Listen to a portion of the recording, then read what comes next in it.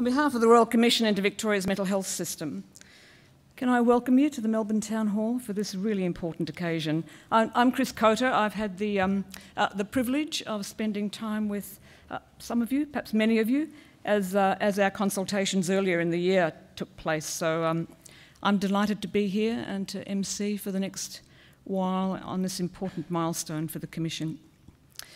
Today's nearly the halfway point of the work of the Commission, and in a moment Penny will talk about the interim report that's just been released, and I'm sure that you're very eager to hear about. So let me just get a couple of housekeeping matters out of the way before Penny begins. Firstly, there are bathrooms out the back of the room that we're in, so please be aware of those. Emergency exits, if you look around. I'm not anticipating any of those, but I really do want you to know where they are. We have had at every one of our consultations counsellors, given the topics that we've talked about, the issues that we've covered. So if I could just see where our counsellors are, so that if you know where they are, back of the room, just raise your hand if that's necessary somewhere on the way through. We've got 3 counsellors happy to assist if need be. We've also got plenty of the staff from the Commission, certainly around the room and then out the back. They'll be wearing their name badges, and we'd all be very happy to answer your questions or help you through the next while if we can do that. Copies of the interim report, I think most people have got one of those copies, and they're certainly on the Commission's website. There'll be some cameras filming this particular session. They'll be filming the Commissioners only, and there's also live tweeting going on, so if you're inclined to do so, the hashtag is hashtag capital R, capital C, capital mental health, and please make use of that if you'd like. So after the presentation, there'll be an opportunity for a couple of questions. We've also got some light lunch that we'd like you to stay and share with us after the event. But now's the time to hand over to Penny Armitage, who's the Chair of the Royal Commission into Victoria's mental health system. Penny will take us through the interim report, give us an idea about some of the key findings, some of the work so far, the initial recommendations, and the next steps up ahead. Thanks, Penny. Thank you very much, Chris. And on behalf of the Commission, I acknowledge the traditional owners of the land on which we meet, the people of the Kulin Nation, and to pay my respects to Elders past, present and emerging, and extend that to Elders joining us here today. My name's Penny Armitage, and I'm the Chair of the Royal Commission into Victoria's mental health system, and it's a privilege for me to be here today to mark the release of our interim report, which is this very big document that I think many of you will have to access by downloading it from our website. But I am very pleased to be joined today by my fellow commissioners, Professor Alan Fells, Professor Bernadette McSherry and Dr Alex Cochrane. So thank you all very much for making the time to be with us, braving the tram strike and still getting here in time for our discussions this morning. I'd also like to welcome members of our Expert Advisory Committee, including their Chair, Professor Patrick McGorry. Welcome, members of the committee. I'd also like to particularly acknowledge the leadership of our team at the Royal Commission, Jodie Geisler, our CEO, her executive and our other team members, who I can assure you have worked incredibly tirelessly to get this interim report produced, and I thank them on our behalf most emphatically for that. The quality and the analysis in the interim report, our conclusions and recommendations have been informed by contributions from stakeholders and the broader community. And we see this as a truly collective effort. And we thank you all for your willingness to participate so willingly and help us to produce what we are very proud of in terms of our first of 2 major reports that will be produced by this Commission. The very act of calling this Royal Commission is an acknowledgement that the current system is broken and beyond simple repair. It underscores the extent of society's failure to provide adequate and integrated treatment, care and support to people in Victoria living with mental illness. There is an acceptance that the community-centred outcomes promised long ago by the reforms around deinstitutionalisation have not been realised. Once admired as the most progressive in our nation, the state's mental health system has catastrophically failed to live up to expectations. Past ambitions have not been realised or upheld, and the system is woefully unprepared for current and future mental health challenges. There is recognition that the services available do not meet the needs of those who need them most. It also speaks to the fact that mental health must become a priority for all Victorians. A fragmented and dysfunctional system is one thing, but the failure to provide appropriate treatment, care and support is a source of both damage and distress. The impacts on individuals, families, communities and our social integrity is profound and largely preventable. As one person told the Commission, the system should be considered your ally, not your enemy. Our community has allowed mental illness to remain hidden. Stigma, discrimination and prejudice persist, directed at those who live with mental illness. This has been permitted to pass almost without notice, and it might also explain why we as a community have failed to demand an investment in mental health that is at least comparable to that in other areas of health. Today is an important milestone in the life of this Royal Commission. This interim report, at more than 660 pages, it's quite a long read, I hate to say, is a stocktake of what we have heard so far about Victoria's mental health system. It is by no means the whole story. So the interim report is not about providing all the answers or responding to everything that we have heard. Instead, the report contains a number of priority recommendations that we consider address immediate needs. Importantly, all of the recommendations lay foundations for a transformation of Victoria's mental health system over coming years. Most of the Commission's recommendations will be made in our final report, which will be delivered in October next year. The Victorian Government has already committed to implementing the Commission's recommendations. Following feedback and input from the community during our consultations, the Commission developed a set of principles to guide our work. We are encouraged by the hope and trust of those who have contributed to the Commission and their aspirations to achieve an equitable and responsive mental health system. We began with an acceptance that Victoria's mental health system needed fundamental reform. We have heard and read over the past 9 months what has reinforced and amplified that view, sometimes in very painful detail. One person told us, an often repeated explanation is that the system has cracks and that people will fall through them.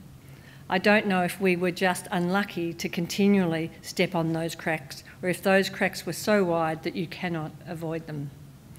Mental illness affects people from all walks of life. Victoria's mental health system should be one in which access to treatment, care and support does not discriminate. One providing services that none of us would hesitate to use or have our loved ones use to seek support. The current system does not provide those living with mental health illness with what they deserve or what we as a community should demand. In making those observations, I want to pay tribute to those who work, often in difficult and demanding circumstances in the current system. They are often constrained from providing better care by factors outside of their immediate control. Neither the commitment and care of those who work in the system, nor the individual services they work for are subject to inquiry by this Royal Commission, because the issues are so much more and are much more deeply entrenched and are system-wide issues, not individual worker or performance issues. The woeful lack of investment in mental health has perhaps been the clearest finding of our work so far. Not only is there underinvestment, but there has been continuous decline over recent decades. The share of funding allocated to mental health as part of the overall health budget in Victoria is disproportionate. It does not reflect the incidence of poor mental health in our community, nor does it reflect the overall burden of illness in the community, in which mental illness and suicide is second only to cancer. Victoria invests heavily in physical and public health and in other service areas such as education, transport, infrastructure, corrections, but we spend less per capita than other Australian states on community-based care and inpatient beds. The time has come to get the funding of mental health services right. That is why we have recommended that the Victorian Government adopt a wholly new investment approach to mental health. a tax or a levy, one that will ensure a substantial and sustained increase in mental health funding for future generations. This will enable delivery of a significant reforms required to establish a contemporary and enduring mental health system. We have recommended in our report that this be a decision for government about exactly what form that tax or levy might take, and also how they create an infrastructure investment fund. But clearly we believe that substantial injection of additional new money on top of the existing allocation is required to make our system fit for purpose for the future.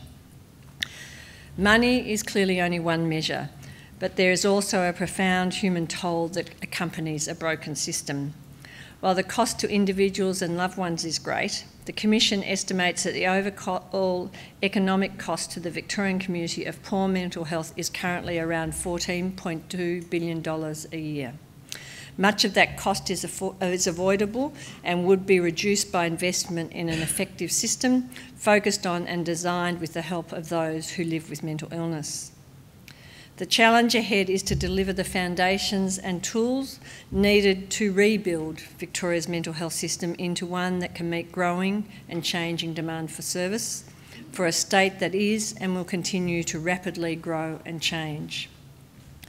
It will simply not be enough to renovate a system originally designed to provide services only to those with severe mental illness. As one person told the Commission, we can't keep tacking things on to an unstable system. The system is failing to deliver services for people where a simple intervention could prevent escalation and the need for an emergency response. It fails to meet the needs of people who require more than primary care, but who are not sick enough for acute care and treatment, where these individuals reach out for help only to find there is none. The prospects are bleak. That the system has been unable to grow to meet these needs is in part because of the lack of investment in mental health services. 1 in 5 Victorians experience mental illness in any given year. Every Victorian knows someone, a family member, friend, colleague, social contact, who lives with mental illness on a daily or perhaps intermittent basis. Almost 60,000 Victorians are carers for someone with a mental illness. There has been a deliberate focus by the Commission on hearing from those who understand mental illness most intimately, the individuals who live with it and the people who live with and care for them. These individuals' perspectives on the system are essential, not just to understand where it is now, but more importantly, where it must get to. Meaningful change to the system can only occur with the ongoing involvement of people with lived experience. The Commission has also heard from a broad range of others with different perspectives and often deep understandings of the system. This includes mental health professionals, consumer and carer peak bodies, academics, administrators and public servants. The views of those who currently work in the mental health system will also be significant in redefining it. We know that poor mental health in the Victorian community affects us all. The sheer volume of information that has been presented to us so far speaks to the extent to which Victorians are engaged with this issue. We have received more than 8,200 contributions from across Victoria in both formal and informal ways. It is reassuring that the concerns and aspirations expressed by people living with mental illness, their families and carers, are mirrored by the views of those who work in and have responsibility for mental health services. The experiences of how the system has failed and in some cases harmed people living with mental illness has been moving and tragic. We are indebted to those who have shown considerable courage in sharing their experiences with us, often motivated to ensure their personal experiences aren't repeated for others. Perhaps the most consistent observation we have heard from people living with mental illness, family members and carers, is how hard it is to get help when it's needed. Individuals are forced to wait. They become very unwell. Finally, and only after they show signs of major distress or crisis, do they often gain access to treatment. Families and carers often find themselves left out of decision-making about treatment and care. Being a carer can be challenging and its impacts can be lifelong and profound. The Commission has been told there is a general lack of support for families and carers. Yet we know that for many people there is a strong prospect of recovery from mental illness. Recovery depends on personal experience and the extent to which someone has been able to obtain treatment, care and support, especially at the early stage of their illness. The whole idea of recovery and what it means in the context of mental illness and the point at which it becomes part of the care and support offered by the system will be pivotal to the Commission's ongoing work. Another focus will be on how prevention can be improved as part of our reshaped system. Far beyond responding to crises and providing clinical care, the prevention of mental illness is entwined with broader social and economic factors that affect individuals and community resilience. The idea of taking a system approach to enable people to achieve good mental health rather than just responding to mental illness appears often in the evidence before the Commission. As part of its work, the Commission has been specifically directed to inquire into and report on how to effectively prevent suicide.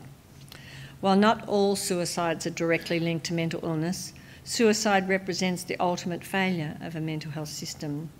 Last year, according to data gathered by the Coroner's Court of Victoria, there were 720 suicide deaths in Victoria. This was more than 3 times the number of people killed on our roads.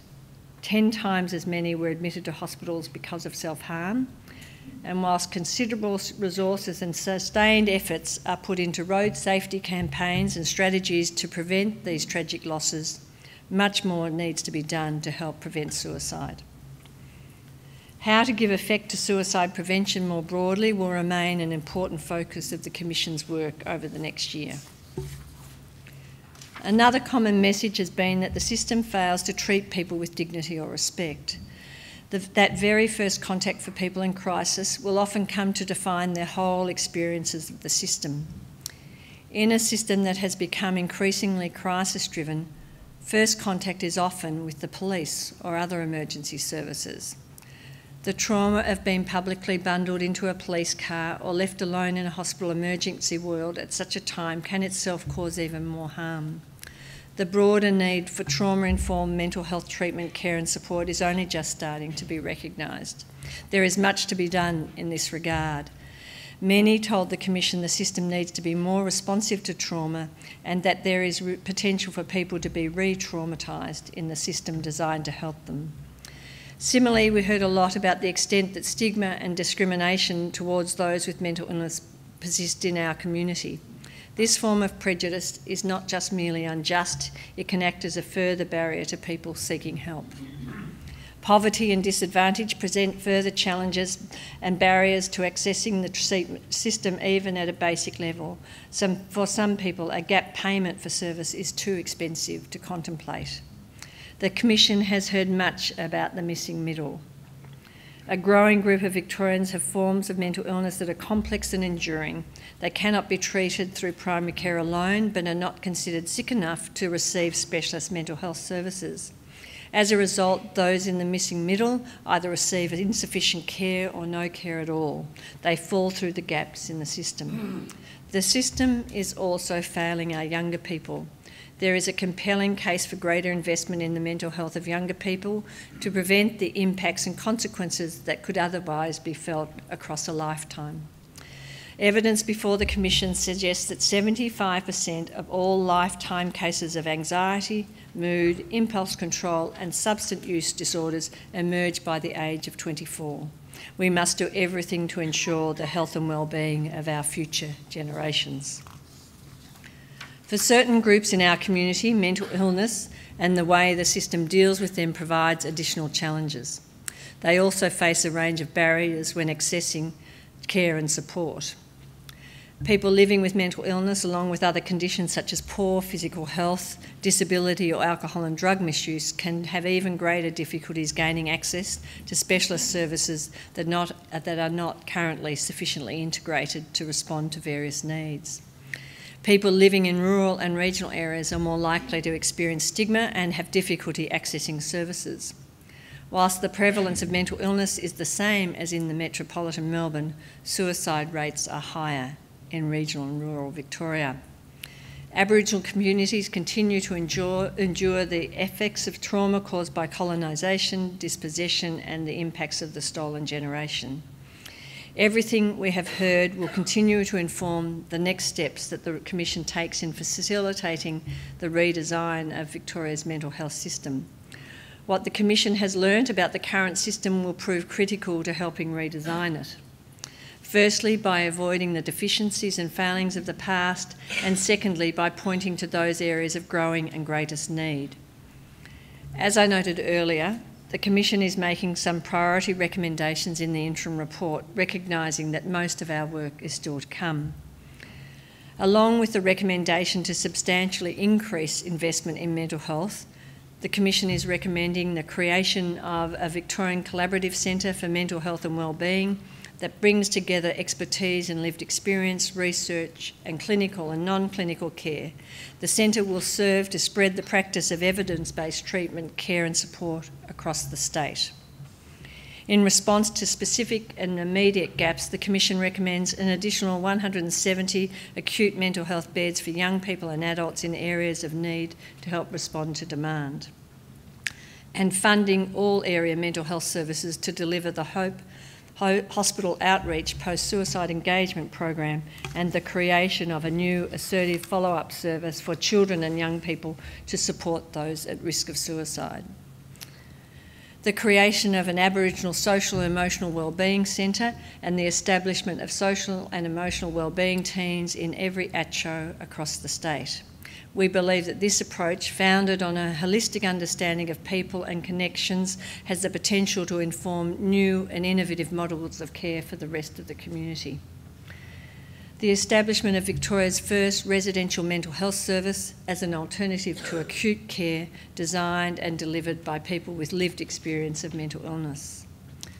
The development and implementation of supports and structures designed to enhance and expand consumer and family carer lived experience workforces in the mental health system, and increased opportunities to expand and develop the mental health workforce, including funded graduate positions, postgraduate scholarships and psychiatry rotations, supported overseas recruitment, leadership development and improved workforce data.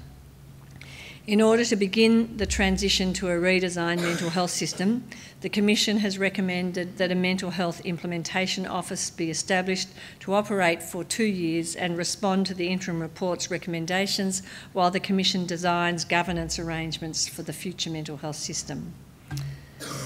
At the heart of what the Commission will do in the lead up to our final report is the design of the central elements of a future mental health system. Underpinning this design is the need to create a system that is responsive, accessible and fair. It must also respect the dignity of people living with mental illness and support them to fully and effectively participate in society. The funded mental health system must also grasp the opportunities offered by the future mental health system, must also grasp the opportunities offered by human-centred design and digital and technological transformation. There is still much work for us to do.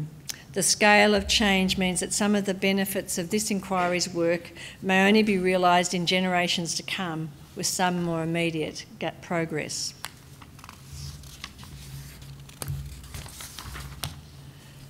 There is already much interest at both the state and territory and federal levels in the extent of the problems with mental health services in Australia. There is also an encouraging level of public interest, discussion and debate in connection with mental illness. The Commission will continue to interpret and be guided by the huge amount of information we have already received. There will also be further public hearings in April and May next year. The Commission is not seeking formal submissions on the interim report. Contributions from people living with mental illness, families and carers will, however, continue to be central to the Commission's ongoing work. We will continue to involve people with lived experience in our work and the development of the Commission's final report, which will be delivered by the 31st of October 2020. That report will set an ambitious blueprint for transforming Victoria's mental health system and improving the lives of people experiencing mental illness, their families and carers, and the Victorian community now and in the future. One person told the Commission, "We never reimagined what services could look like." that is about to change. Thank you.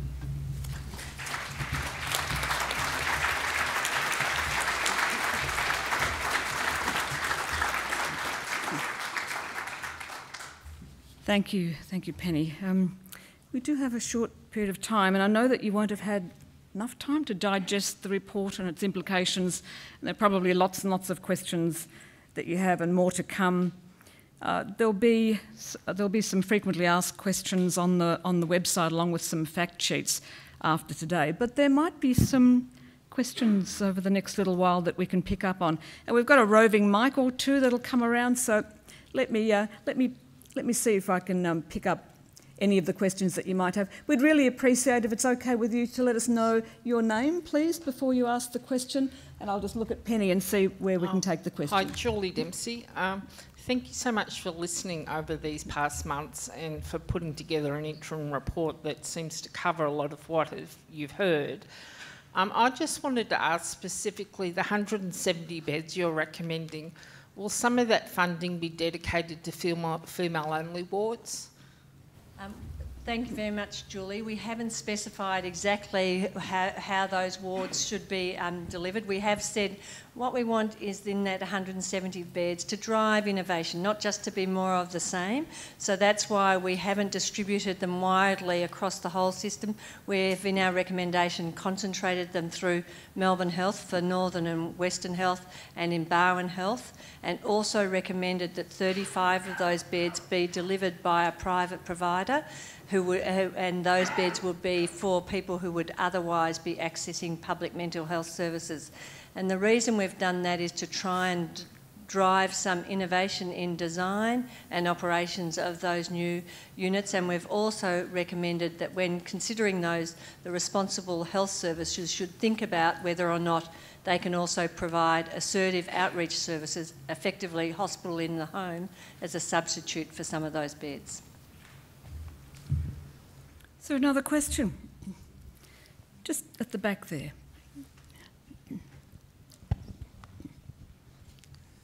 Good morning. My name is Maggie Toko. I'm the CEO of VMIAC.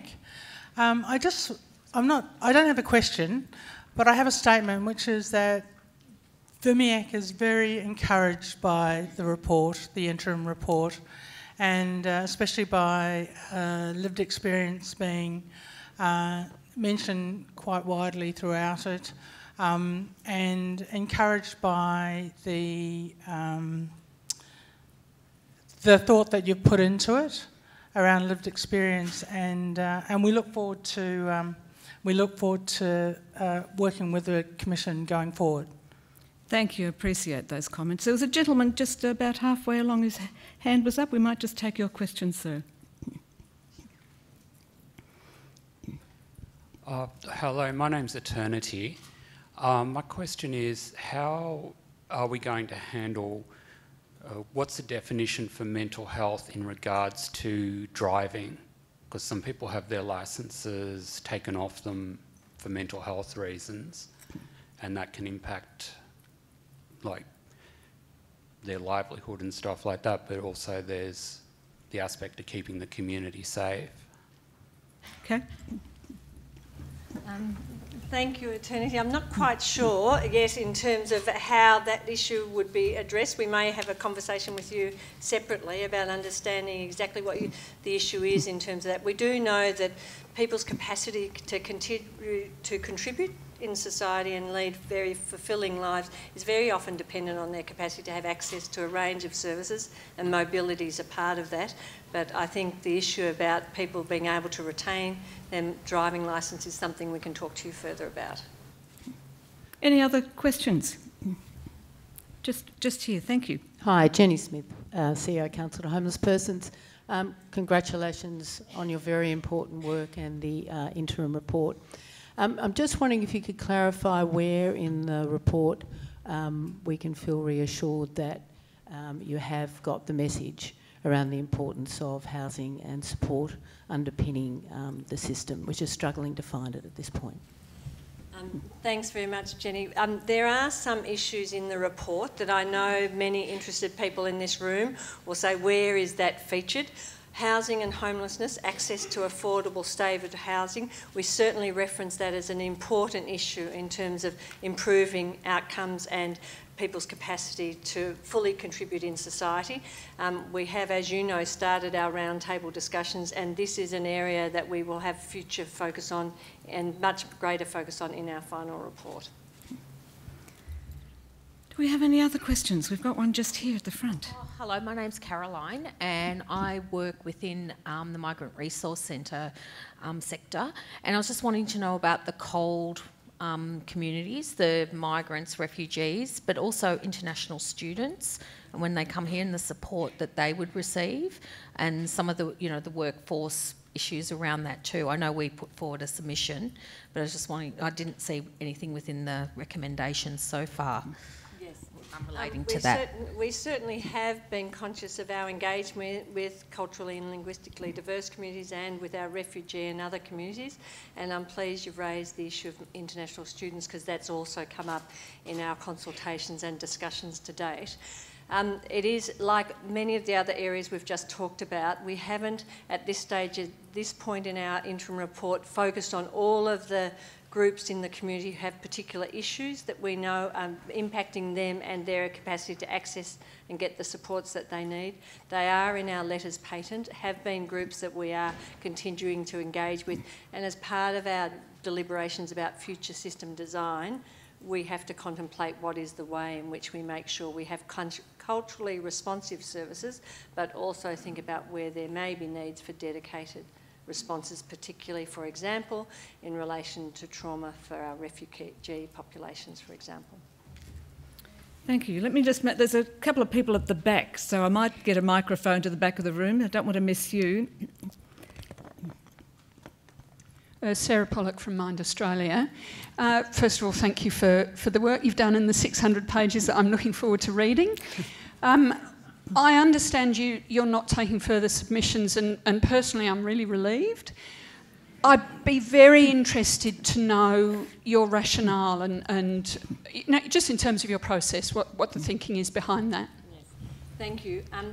When we've looked at our timeframe, when we started this Royal Commission in March this year, when we, 4 commissioners, started our appointment and established the office with our CEO, we really mapped out our timeframes. What was it going to be possible to do? And as a Royal Commission, you will see when you read this report, the robustness of us having to consider evidence to ground our findings and conclusions is more onerous in a Royal Commission, and so we have to allocate a lot of time to our deliberative analytical processes and to the preparation of our reports.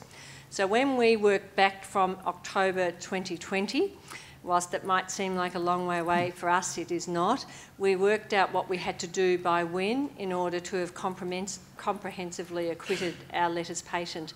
And that has led us to conclude that over and above the round of submissions that we've had now, we have to focus after this interim report very much on the specific questions on our mind about design of the system. So that's why we've already started a human-centred design process. There's been consultations going on around the state with groups of people to help us with that process already. And between now and February, we will be doing a lot more of that type of deliberative work, continuing to consider the in excess of 3,000 submissions that we have received in relation to the individual issues that they raise, and also focus on our next round of hearing topics. So it won't be that we won't continue to seek new and additional information, but we will target that request to the issues that we think we need further advice and guidance on from both our expert advisory committee, from others with whom we engaged, and we will be using round-table discussions and other mechanisms to help make sure that we have a good consideration of those issues. So it's really pragmatically, we don't believe we can have another fully open submission process at this stage. So let me stay at the back of the room and then I'll come forward again and pick up on some asked questions. So, gentleman at the back of the room. Luke Ryken here on behalf of Youth Affairs Council Victoria. On behalf of young people, thank you for everything you've done and the really strong focus on young people in the report. If I could ask, for young people reading the report over the next couple of weeks and having ongoing experiences with the mental health system, what would you say to them to keep them going for the next year?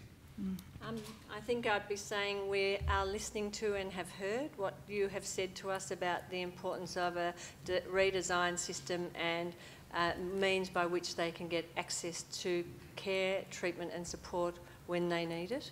And certainly that they will continue to have a voice and be considered by us and the other experts with whom we engage to help design a system for children, infants, children and youth that we think is responsive to their needs. Anyone else there at the back, and then we'll make our way forward. Thank you. Thank you. Nicole Juniper, I'm a lived experience peer worker. You mentioned the Victorian Collaborative Centre. I was for people with lived experience and clinical expertise. I was wondering how and when that's going to come about. This is a very ambitious part of our initiative. We have looked at other collaborative centres, both in Australia and Victoria and also overseas, and seen the important role they play. So we do see this as a physical space that brings together all of those aspects of research and clinical care with strong input from people with lived experience. And effectively, we've looked at a model of a co-director responsibility, someone with clinical expertise and leadership capability, and someone with lived experience, expertise and capability to be the leadership core of this new centre. So it'll be, it's a bit hard to say how quickly it will get off the ground, but we are really pushing that to be a priority that really encourages the research and evidence that's needed to help ensure that we have high quality clinical and non-clinical care and support offered to people throughout the state. Let's move a little closer to the front, please. My name is Raju Lakshman. I'm a psychiatrist. So I just want to congratulate the Commission on the very comprehensive and probably very community-centered approach to this whole issue. And I think the principles are really probably capture the accurate sense of what's happening. I just want to sort of get your thoughts, and I'm sure it'll be addressed in this report or in the full report, around the issues around regional Victoria, because I work across metropolitan and regional services, and I see that there is a great inequity in both the funding and access to services, and the models seem to be sort of not really custom built to the communities that are out there outside metropolitan Melbourne. So just wanted to hear your thoughts so that I can reassure myself that something's in process. Yeah, thank you. We have been asked to focus on the particular needs of people in regional and rural Victoria as part of this Royal Commission, and that has continued to be some of our focus. And clearly what we have been told is about the tyranny of distance, but not only the tyranny of distance, some of the strengths that exist in rural communities, the willingness of people to support and assist each other, but also some of the downside in small towns and other communities where everyone knows everyone's business, and some of the unique issues that might be barriers to accessing treatment. We are also very mindful of some of the workforce challenges that exist in regional and rural Victoria that need to be addressed to ensure that we have the type of system that we will need available for all Victorians. The design of how the mental health system should work in regional and rural areas is going to be the subject of ongoing consideration in our report.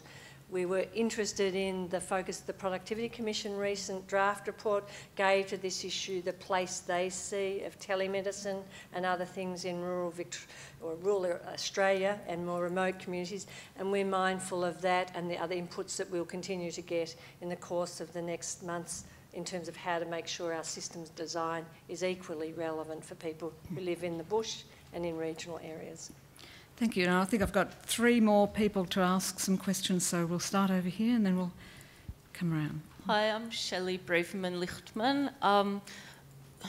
I know this is a state-based Royal Commission, but not being in a vacuum, and given the role of the NDIS now in the mental health space, what sort of partnerships or work for the future do you see that you can do with other states and national bodies, even though it's outside of the formal jurisdiction? Thank you, Shelley. And we already have been very focused on how do we make sure that we look at the Commonwealth-state relationships, the funding arrangements between the Commonwealth and the state, the areas of responsibility they have, as the Commonwealth is the primary funder of our primary health system and related areas. And so we've had a high level of engagement already with the Commonwealth and Commonwealth agencies in thinking about how do you ensure that there is the greater leverage across the interest of both the Commonwealth and the state in our future design of our service system, and that we capitalise on the current commitment that both the Prime Minister and his Minister has given to the prevention of suicide, the leadership role that Christine Morgan is playing in her role as Special Advisor to the Prime Minister, and we have engaged with Christine and are very much looking forward to working with her and also with the Productivity Commission as we see about how our work is complementary to theirs and where we can leverage off the interests of the Commonwealth and the state. Sorry, Shelley, and the other thing is we're obviously closely working with NDIS and have been considering the submission that they have made available to us, and we will continue to work with them, understanding the impact and the important role they have about psychosocial disability and the role that they provide in terms of that ongoing support. Tricia Zarob, Chair of VMIAC.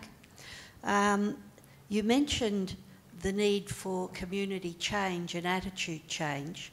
And Australia and Victoria in particular has been extremely successful over years in AIDS campaigns, drug and alcohol, community health, etc., domestic violence, in changing attitudes. I think that we think that one of the critical issues is about community change, that issue that you talked about of stigma, for people with lived experience and even their carers. And we're interested in what that might look like. And I'm sorry, it's our AGM and we have to go in a minute, but I'd love to hear that comment.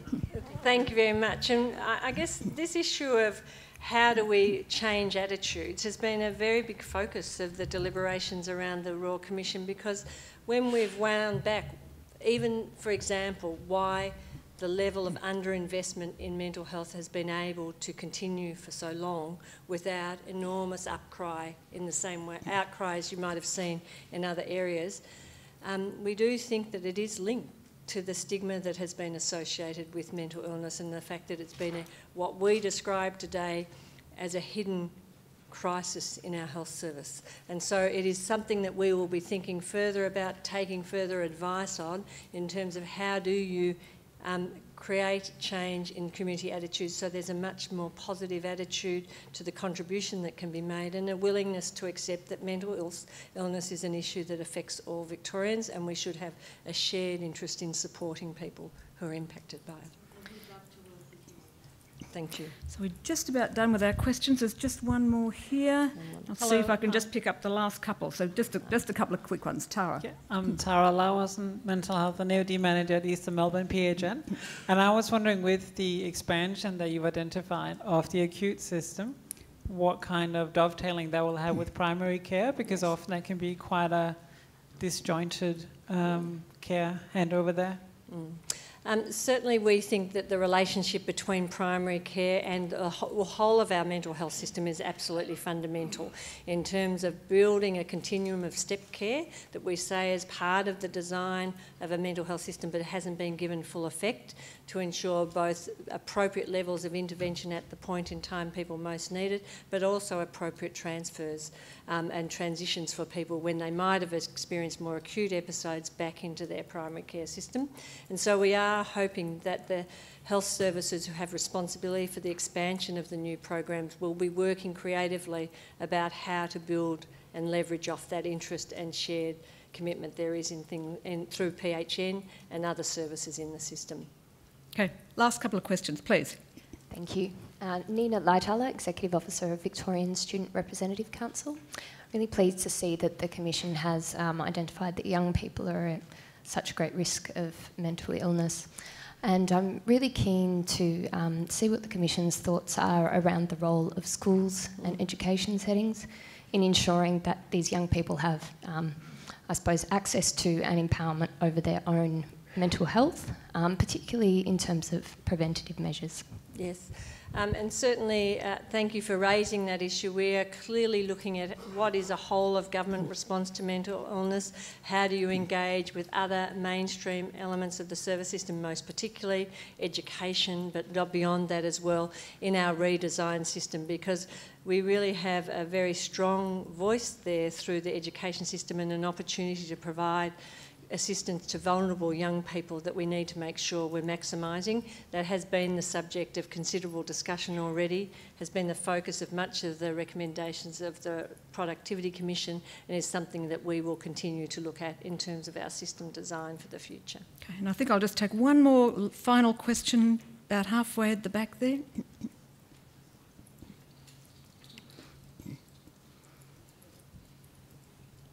Thank you very much, and I'm really looking forward to reading the document. I was wondering, there had been reference to issues papers potentially being published, and I'm wondering if you're still contemplating that, because you've identified a number of key issues where you're seeking further advice, and there are other ones that have come up like combating stigma, which would seem to me to be appropriate. So, yeah, that's a comment and a... Yes, and thank you. It's actually a question.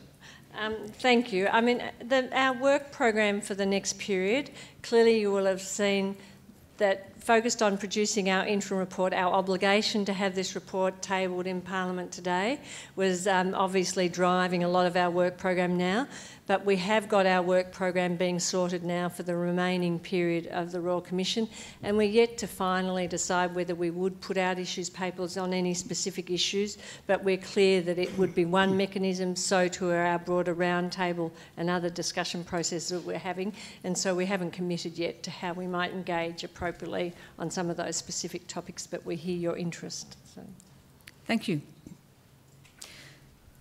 Thank you. I wish I could offer you a lot more time this afternoon, but I'm really grateful to the Commissioners for the presentation and for taking those questions. I want to just thank you personally, because I've worked with 3 Royal Commissions and I know that they get their energy from people who care enough to be here. So thank you, and thank you for the important work that you do. Take back our thanks to the people that you work with. We've been able to come this far only because of that amount of effort and contribution, and I really hope that it'll continue over the next month as the Commission continues to do its work. So thanks again to the Commissioners, thank you to the staff of the Royal Commission Office and for all of their supporters, and I hope that you'll stay with us for a little lunch at the back of the room. Thank you again for being here today.